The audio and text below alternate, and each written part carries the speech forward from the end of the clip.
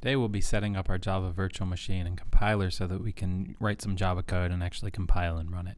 So the first thing you're going to want to do is go to the Java download page. It's actually available at oracle.com/technetwork/java/se/downloads/index.html, but it's probably easier to just search Google for Java SDK, which will take you right to that page.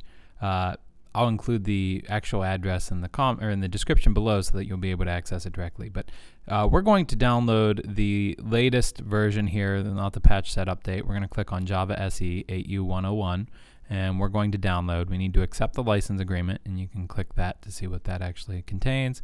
Lots of legal text, lots of stuff here, lots of good restrictions and disclaimer of warranty, all that. So you can read all of that on your own time if you like, but we're going to go ahead and download we're going to accept it and download the Java SDK. So we're going to need the the Mac OS version here because I'm on a Mac. If you have a Windows machine, you can get probably well, if it's a recent version of Windows, probably the x64, but we're going to proceed with the Mac.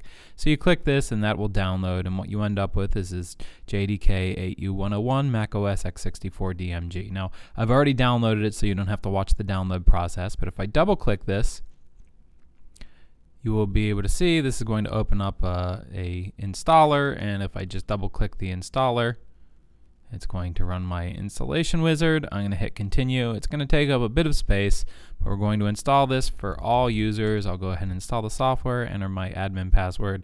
Here I'm writing files. We're going through the process, package scripts, everything. So once this is done, you should actually get to this page, and you can hit close, and we'll close this, and we can go ahead and show our desktop, and we'll right click and eject JDK 108 or 8 update 108.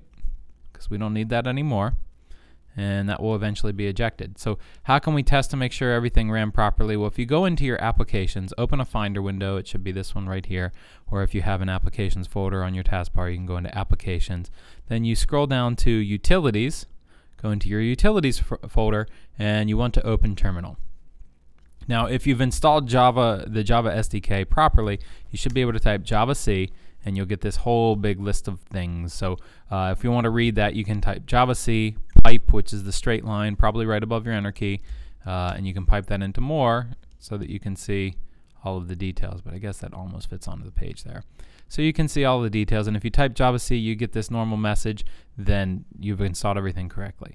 If that doesn't come up, you may have to reinstall. Something might have failed in your installation. But you should see Java C should run, and you should be able to type Java-version and get Java 1.8.0_101. So that gets us started, and we can move into the next lesson where we actually start writing some code. Thanks for watching.